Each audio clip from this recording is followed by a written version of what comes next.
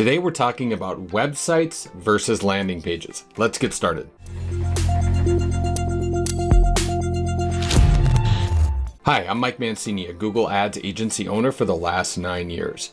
Now, I often get a lot of questions on why would I rather run my Google Ads or any paid traffic to a landing page versus a website. Well, first of all, just in case you're unclear, a website is obviously your website. There is a ton of information on there. It may advertise all of your services, where you come from, some about you information, all of your testimonials. There is a lot of information on a website. A landing page is essentially a piece of a website where it only is talking about one or two specific things. Let me give you some examples. Here's an example of a landing page that we built for a pressure washing service. Now, this is not a website, this is specifically a landing page. Now, what are the differences? If someone were to go to Google and type in pressure washing services near me and click on an ad, and it takes them to this page is designed specifically to capture their attention right away. First of all, if they type in pressure washing services, we've got pressure washing right here. We have a picture of a person pressure washing a home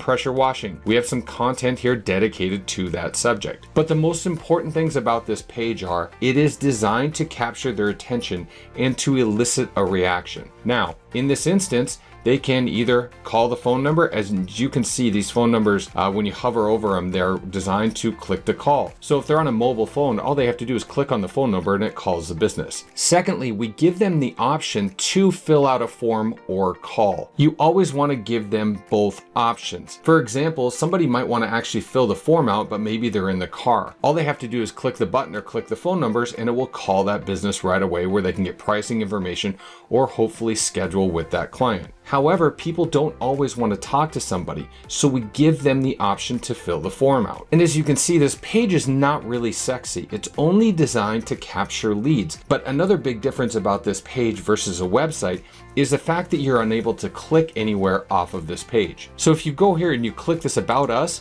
what it does is it just shoots them down the page to an About Us section. Other services, same thing. Testimonials, same thing, okay? These pages are designed to keep the user on here, so they have to make a decision. Those decisions are either to call the business, fill out a form to request more information, or to leave. And as you can see, we have several calls to action. Call here, click to call, submit the form, click to call.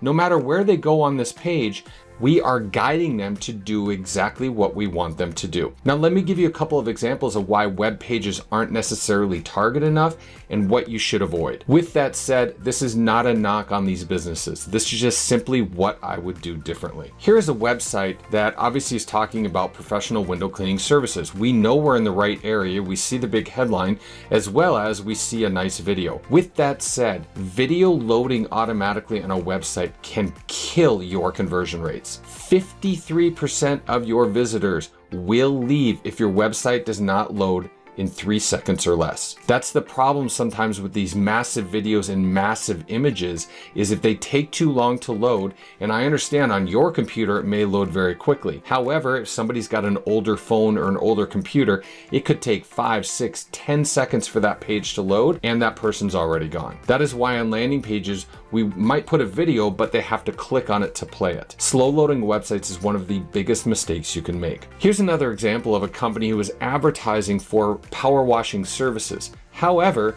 when we get here, it took us to a painting page. Once again, it's a massive image, which might be slow loading depending on who's opening it up, but it was for power washing services and it took us just to this website. All I see is information about painting.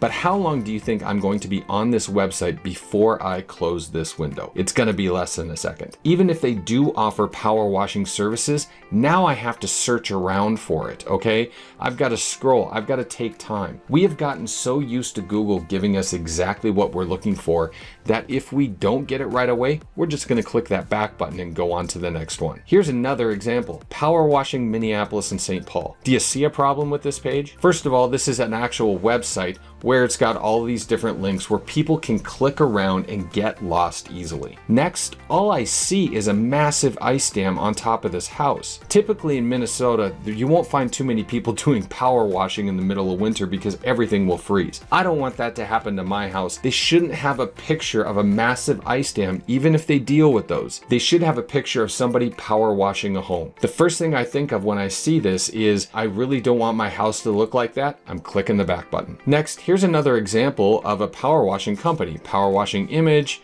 rated exterior cleaning service. Okay, it's got a form here. I would put the phone number over on the right hand side and make it bigger. You want it to stand out. The only thing really that I don't like about this is, number one, this big massive image that could cause it to load slowly.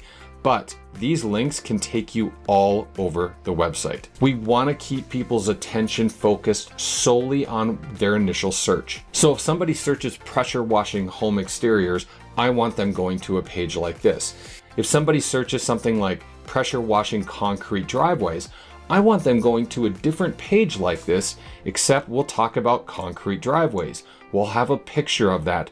We will have some information here. Now, a lot of people will say, well, Mike, that's a lot of pages I have to create. It might seem like that. However, what we do is we just create one page with all this information. We'll duplicate it and change a few key features, such as instead of pressure washing home exteriors, right, we might do one page for concrete driveways. We'll change this title, the picture, and just some information. The rest of the page is literally going to be the same, but we can duplicate this and make a brand new page for a different service in literally a couple of minutes. We've spent tens of millions of dollars running ads for clients, and every single time the landing page will convert much, much higher than a standard website. But don't just take my word for it.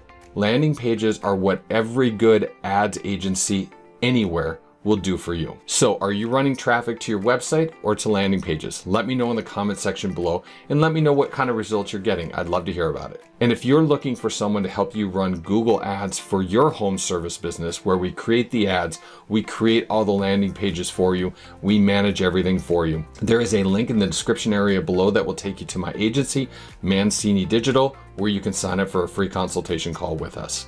So if you got some great value out of this, please do me a favor, hit that like button. It really helps us in the eyes of YouTube. Hit that subscribe button and that little bell icon so you'll be notified of when I release new videos each and every week. And over to the right hand side, you will see some more related videos. Thank you very much for watching. I do greatly appreciate it and hope to see you again soon.